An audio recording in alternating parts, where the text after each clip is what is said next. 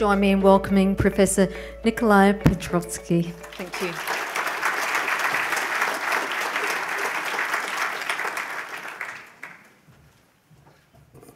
So, good evening. Unfortunately, I should have asked her to write a longer bio so I can give a shorter talk, as Toby pointed out. So, Toby's obviously a very hard act to follow. And I started life as an ambitious young endocrinologist wanting to cure type 1 diabetes and embarked on my PhD, which is now about 20 years ago. And at that time, you know, the worry as a student was not that we wouldn't find a cure, but the cure would be found before I actually finished my PhD, because every few weeks JDRF would run a big front page story of cure for diabetes found. And it would either be stem cells or transplants, the sort of things we've heard about tonight. Now, that was 20 years ago.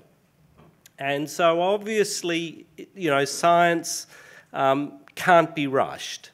And so I don't say this in a negative sense, because science ultimately finds the answer to everything. But it can't be rushed. So we don't know whether it will deliver tomorrow. And I think, you know, addressing some of the questions that have been asked, you know, when will this happen? The answer is no one knows. But all I know is if we stop doing the science and stop funding the science because we say, well, you promised us 20 years ago and we're still not there, so we want to put our money somewhere else, that is a big mistake. Because if we don't keep putting money into it, then we won't do the science and we won't find the solution. So don't give up hope, but at the same time don't, you know, give yourself a false sense of security that if you don't look after your diabetes, it doesn't matter, because in the next 5 years or so you'll be able to get an islet transplant, because I can pretty well guarantee that won't be happening. So don't give up hope, but don't give yourself false hope, and use the treatments we have appropriately, and wait, and science will ultimately deliver. So just a disclosure, I speak for various companies, so bear that in mind when you hear what I talk about today. I'm actually not going to talk about my 20 years of working in autoimmune disease research, trying to develop cures or vaccines for type 1 diabetes. I actually decided today to do something a little different. Was to actually talk about the relationship between diet and diabetes. Now, because today is focused on type 1 diabetes, I've spent 20 years giving dietary advice to people with type 2 diabetes. But in fact, when you think about it, and I'm going to show you some very interesting data today, in fact, diet may be equally, if not more relevant, in fact, to prevention of type 1 diabetes. And this is, I'm going to be talking about prevention of type 1 diabetes. This is not diet once you have diabetes, it's can you use diet to prevent type 1 diabetes in children. Obviously, I sort of giving this talk in the background of having done a lot of work in trying to regulate immune function, and I think Toby may have put out some false promise there that I was going to tell you more about that side of it. I've just got a few slides on my perspectives on immunological treatment of type 1 diabetes. As I said before, I've done a lot of work in both type 2 and type 1 diabetes, but I guess the love from my PhD is in type 1 diabetes, and trying to understand why do people get type 1 diabetes? Why do some people get it and others don't? And we can look at the differences between type 1 and type 2 diabetes, and we can also look at the similarities, and I think we can learn a lot from doing both of those things. But suffice to say, the big distinction between type 1 and type 2, as Toby alluded to, is that people with type 1 diabetes destroy their beta cells, so they lose their ability to make insulin, whereas people with type 2 diabetes predominantly become resistant to insulin, although in the later stages of type 2 diabetes, there also is a loss of beta cells, but this isn't driven by the immune system attacking them so much as them sort of getting exhausted and just falling over, a bit like the beta cells in an islet transplant. As Toby mentioned, a lot of them actually die very soon after transplantation because it's just too stressful for them, and that's why beta cells die in people with type 2 diabetes. Even within type 1 diabetes, we talk about it as if it's a single disease. And in fact, if you start teasing it apart, it isn't a single disease. It's much more complex than that. You have the people with the classical form of type 1 diabetes. These people have particular transplantation markers such as HLA DR3 and DR4.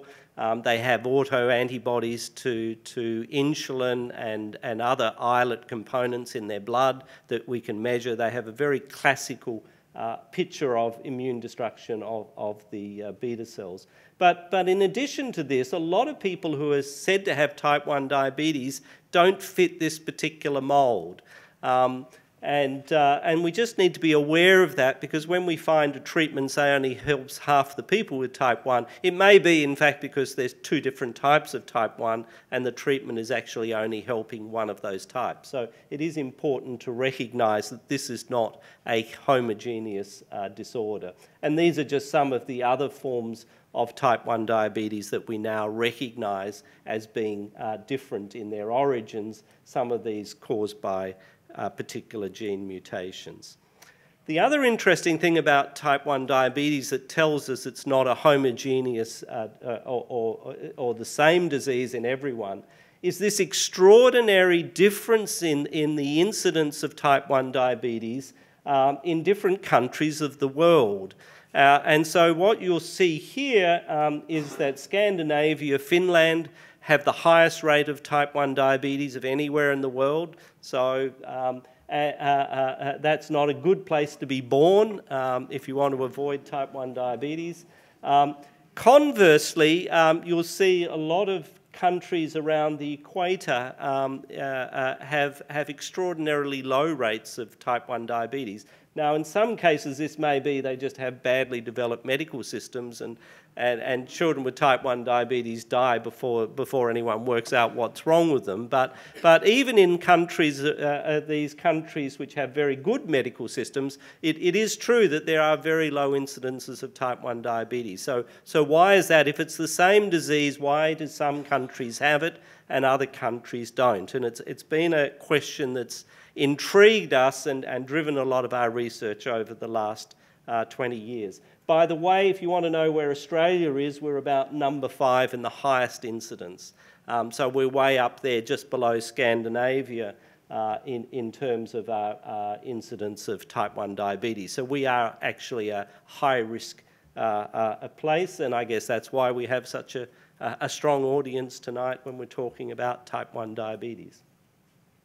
Again, I'm not going to go a lot into the I guess, immunological reasons why we get diabetes, other than to say we know there is a genetic predisposition.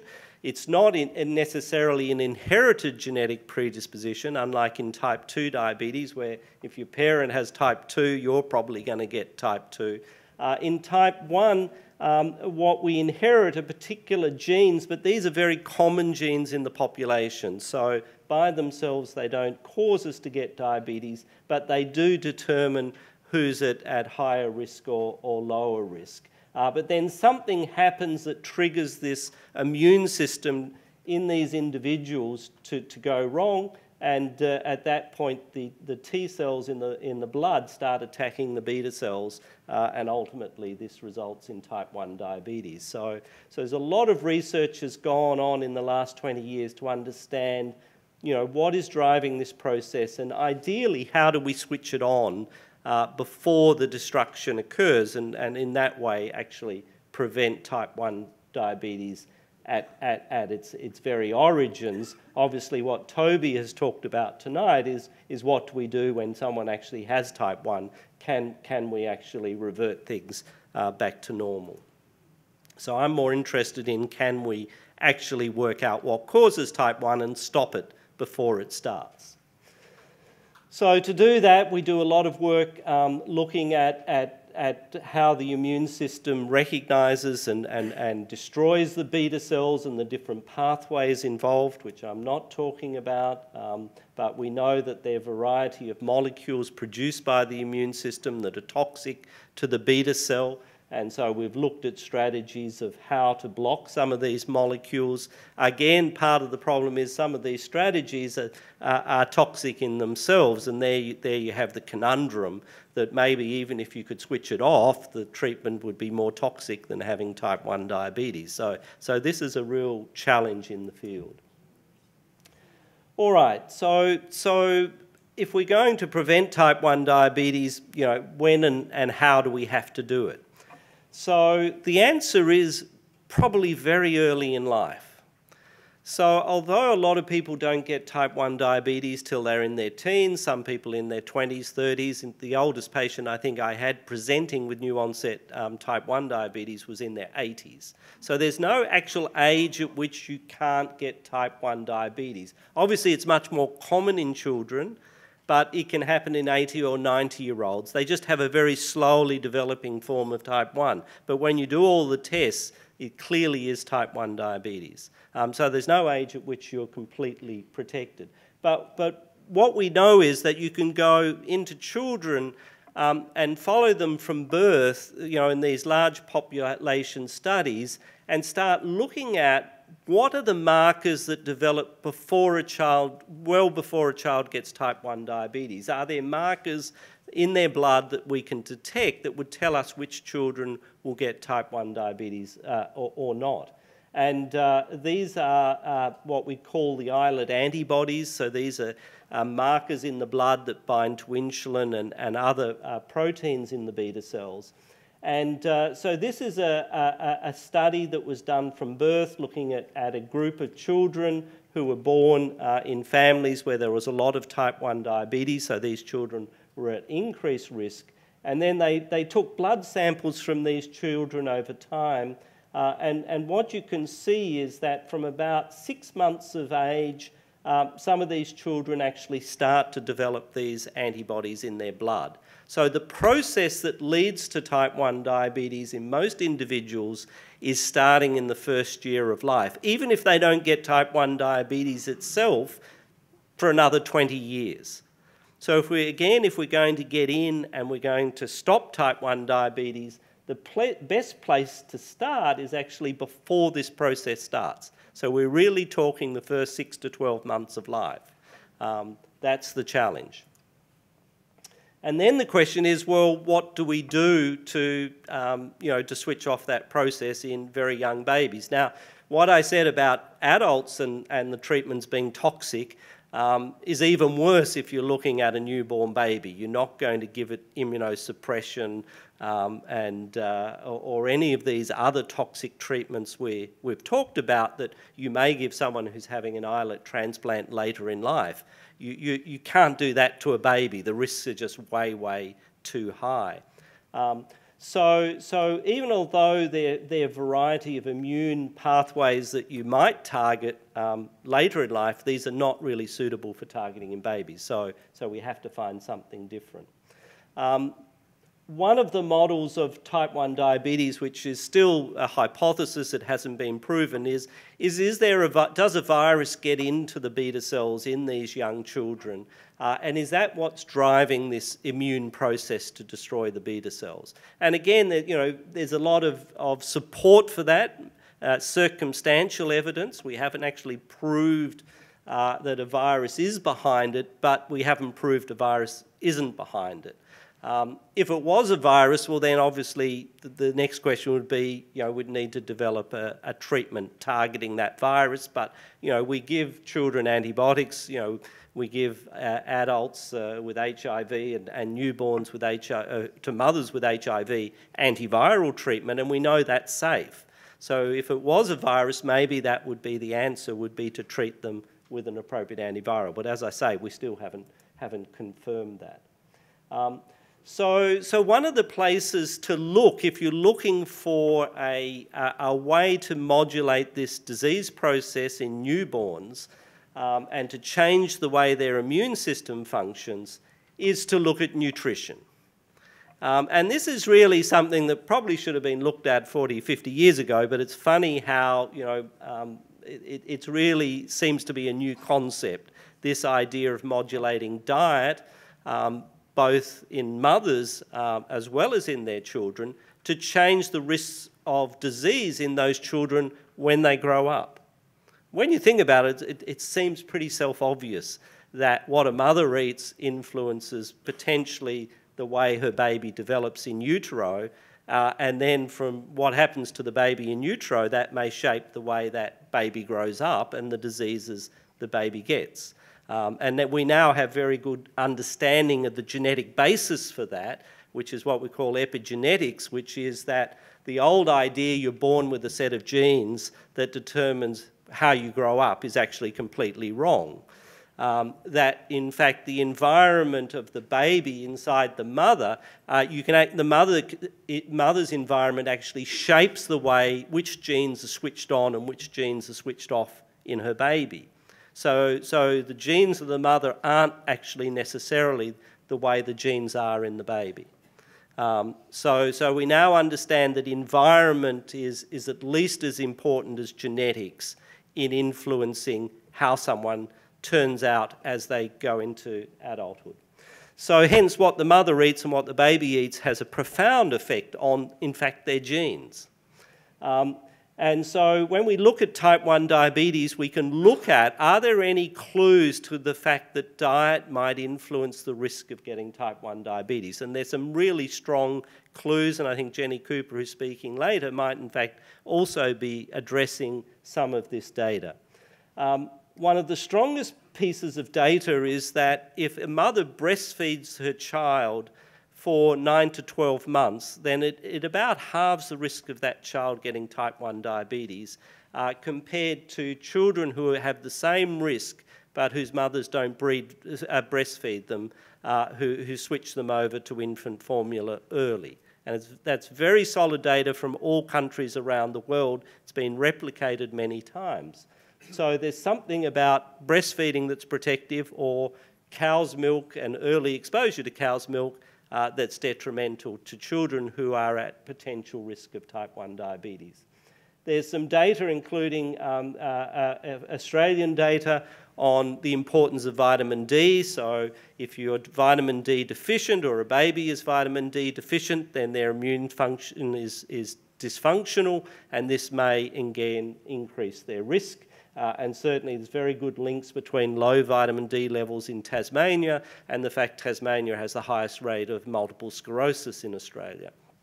So it seems to be a very close link. We haven't yet shown, of course, that supplementing vitamin D stops this. So it's an association we haven't proved that necessarily one is its cause and effect. But it's certainly very interesting. Of course, vitamin D is very non-toxic. It doesn't hurt you to take a vitamin D supplement. And then I'm going to talk mainly for the rest of my talk today about the idea that probiotics and what we call inulin, or what's called soluble dietary fibre, can have a profound effect on risk of autoimmunity and type 1 diabetes, as well as being good for us for a whole lot of other reasons I'll go into, like reducing risk of bowel cancer. And on the other side of the equation, we have the things in the diet that could be really bad and increase our risk. And so these are things like nitroso compounds, so barbecued meats and preservatives, particularly preserved fish and smoked fish, are bad. Cow's early exposure to cow's milk appears to be bad. Potatoes may be bad because of the Melbourne group, Paul Zimmet, showed a number of years ago that if potatoes have this particular fungus on them, which you can't see, it produces a toxin that's very toxic to beta cells. So he put up this idea that maybe this is driving some of the beta cell damage that causes type 1 diabetes. And then another Melbourne group, my old boss, Len Harrison, postulated that one of the reasons we're seeing more type 1 diabetes in children is that there's more childhood obesity. And so he came up with this accelerator hypothesis suggesting that if a child gets overweight, it actually puts more stress on the beta cells and therefore they're more likely to be destroyed. In fact, data we've generated recently actually suggests this isn't true, and ironically, a bit of childhood obesity, at least in animal models, may actually protect against autoimmune beta cell destruction. So that still needs to be resolved. In terms of clinical trials in type 1 diabetes, so some of the bodies that Toby Coates has been involved in over the last 20 years have spent probably, I don't know, $5–10 billion to date doing all of these trials of a whole lot of different, mainly immunomodulatory treatments to try and prevent type 1 diabetes in people who've recently developed it. And all I can say is to date, essentially all of these trials have failed. So we still don't have that magic bullet. And needless to say, a lot of these treatments did prove to be very toxic. So even if they had worked, there'd still be a question mark. But the fact is, for them, by and large, they haven't worked. Another way is to go into people before they develop type 1 diabetes, as I said, children at risk of type 1 diabetes early in life. And to do this, you have to, obviously you can't give them toxic things. You have to try more subtle interventions as listed here. Again, some of these studies are ongoing, like TIGA, which I think there's a centre in Westmead, which is a cow's milk protein avoidance program in young children from birth to try and see if you avoid cow's milk, whether this will reduce the risk of type 1 diabetes. But what I'm going to talk about today is this idea of actually more dietary fibre and probiotics may actually, by changing the gut environment in young babies, modulate their immune systems and thereby actually stop them developing autoimmunity. So what I'm going to be talking about a lot today is dietary fibre or soluble fibre. A lot of people don't understand what that means. They think of fibre as being bran. But in fact, what we're talking about today is basically a plant-based sugar, and it looks like sugar. So this is it. As you can see, it doesn't look any different to table sugar. I've got some samples here. You know, you get it in sachets. You put it in a drink. It dissolves, so just like sugar does. But the interesting thing is, unlike sugar, it doesn't get absorbed. So it's magic. The magic is that the sugar molecules are all linked together in a long chain. And because of this, the long chain of sugars can't get absorbed through the bowel wall. So it stays inside the bowel. So even though it's sugar, it doesn't have any calories for you because you can't absorb it. And what happens to this sugar in the body is because you can't absorb it, it actually acts as a foodstuff for lactobacilli. Now, lactobacilli you'll know of as probiotics, like Yakult. So these are good gut bacteria. And it turns out that the only bacteria that can eat inulin are the good ones. So lactobacilli and Bacteroides, which are the two major bacteria in yogurt, those bacteria are especially designed so that they can eat inulin. So the E. coli and all the bad gut bacteria starve to death. If you had a diet of inulin, you would have lots of lactobacilli in your gut and all the bad bacteria basically die of starvation. Those bad gut bacteria love sugar and they love starch. That's what, in an evolutionary sense, they've designed. Now, you could argue that one of the reasons people get fat is not because they want to eat too much, but the bad gut bacteria want you to eat starch. And so it turns out they control you a bit like a pet who wants to be fed all the time, who starts manipulating your behaviour. What we now know is the bad gut bacteria actually control your behaviour. They can secrete hormones, they can make you feel irritable, they can make you feel hungry, and they can actually direct you specifically to eat starch. So by killing them off by eating the soluble fibre, you get rid of all those bad gut bacteria, which is not just good from a weight perspective, but also it turns out those bad gut bacteria also are the major ones that make endotoxin or lipopolysaccharide, which is the most inflammatory molecule inside the gut.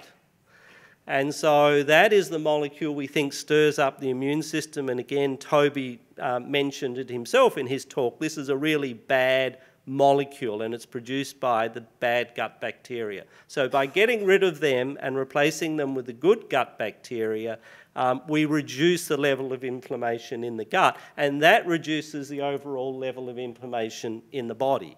So that's the explanation for the benefits of soluble fibre. At the same time, you treat your problems of constipation, which is a side benefit because you can reduce your risk of bowel cancer. You improve your absorption of things like calcium and vitamin D. So again, this has positive effects in terms of better supply of vitamins through the bowel wall, but you have less inflammation. And interestingly, the veterinary industry, who are into making healthy cows and healthy pigs to make money, have known about this for much longer than the human physicians, because they've been feeding inulin, buying inulin and feeding it to their animals and publishing scientific papers on the benefits of this in terms of healthier animals, bigger animals, fitter animals for the last 20 or 30 years. So it's ironic here that it's taken human physicians so long to learn about the benefits of soluble fibre and changing the gut balance of bacteria, whereas, as I say, the farm producers have known about this clearly for much longer than we have. So there have been a number of trials done looking at either feeding soluble inulin or fibre to people to regulate immune function, or feeding them probiotics, which are the yogurt-type organisms, or both. And obviously both is good because one lives off the other and one supports the other. And so there's a lot of data in animal models where you can show that feeding these things actually helps switch off the inflammatory process and switches off type 1 diabetes in the animal models. The question then is what happens in humans. So fortunately, because this data wasn't published at the time I agreed to do the talk and was putting it together, it was just recently published. This is a large study done in babies, so it's the TEDdy study. It was done in multiple countries around the world, particularly the US, Finland, because of their high incidence. They're always looking for something to help their children, Germany and Sweden. And so what they did was they looked at the effect of giving probiotics or probiotic exposure in newborn babies at their risks. And in this case, what they were looking at is the development of those autoantibodies that I showed you before that appear many years before the children get type 1 diabetes. So if you can stop those autoantibodies, you should be subsequently able to see that you've stopped type 1 diabetes. So what did they find? So what they found is that children who were basically given probiotics by their parents within the first 27 days of age had the lowest rate of progression to get these antibodies. And the later in life that the children received their first exposure to probiotics, the faster and the more frequently they developed the autoantibodies to the beta cells.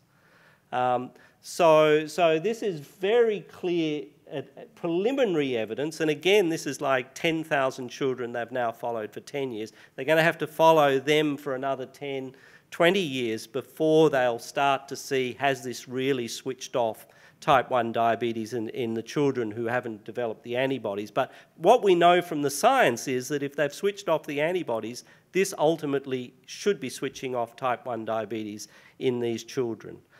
So I think it's quite remarkable data. I mean, it's very exciting data, and this is not some toxic drug that we're having to give these children. It's basically exposing them to yogurt or Yakult or probiotics and soluble fibre as babies. In fact, you could argue that that's what we should have been doing all along. That's a healthy diet. And in many ways, that's recreating breast milk. Because what we now know about breast milk is not sterile. I know in the old days they talked about sterilising everything. In fact, breast milk is full of probiotics. So breast milk is full of bacteria. And so by sterilising even breast milk, you're actually doing the baby a disservice. And that's probably why we're now having to tell the mothers to give the children supplemental probiotics, is because at the same time we've convinced them that, you know, breast milk wasn't sterile and wasn't good for the baby. So we're having to rethink everything, but it all starts to make sense. Yeah.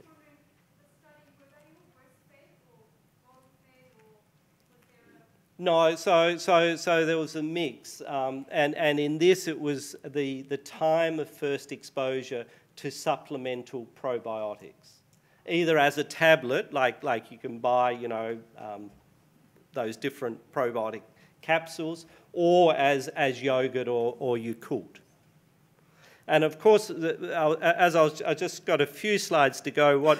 Interestingly, they looked at what were the factors in the mothers and the children that determined whether or not they gave them probiotics, which was quite interesting. And what you see is basically you're best not to be born to a young mother because the lowest rate of mothers giving the probiotics was in the women under 24 years of age, whereas women over that age were more concerned, were more educated, and more likely to give their children probiotics.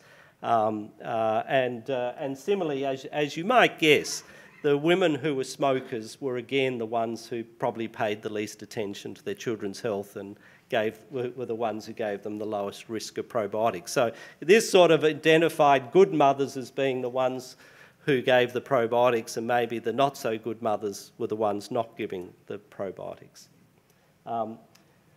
So I think, you know, this is obviously incredibly exciting.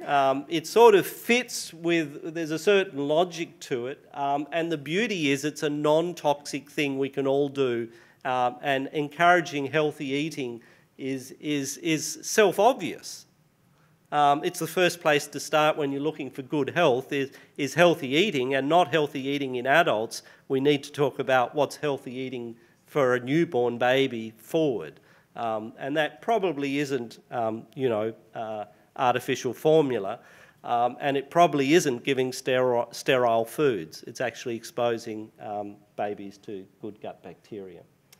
So hopefully I've given you some interesting insights tonight in the fact that diet is important, I think, for prevention of type 1 diabetes as well as treatment of both type 1 and type 2.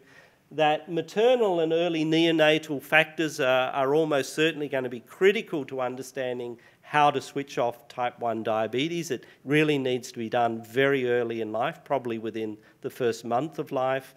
We have this emerging evidence that there's a very close link between dietary fibre intake and early probiotic exposure to protection of at-risk children from autoimmune diabetes, let alone multiple sclerosis or all these other autoimmune conditions, because, you know, this was the area the study was done, but that's not to say it probably will have impacts on other autoimmune diseases.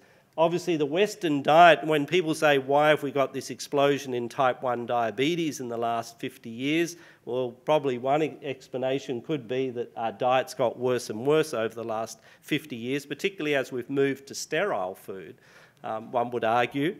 And obviously the lack of fibre, because if we don't have enough of this soluble fibre, we won't have enough of the good gut bacteria. And so the vegetables, you know, that our grandparents were eating were also helping to sustain these bacteria. As I say now, if you don't like vegetables, you can actually take it as a drink or a soluble fibre. But either way, we need more fibre of this kind in our diet. We're not talking about bran here. We're talking about soluble fibre. As I say, even if it can't stop all children with type 1 diabetes getting type 1 diabetes, it certainly will stop them having problems with getting constipated. That should translate, and there are trials being done showing that that will translate to reduced risk of bowel cancer later in life. So thank you very much, and I'm happy to take any questions.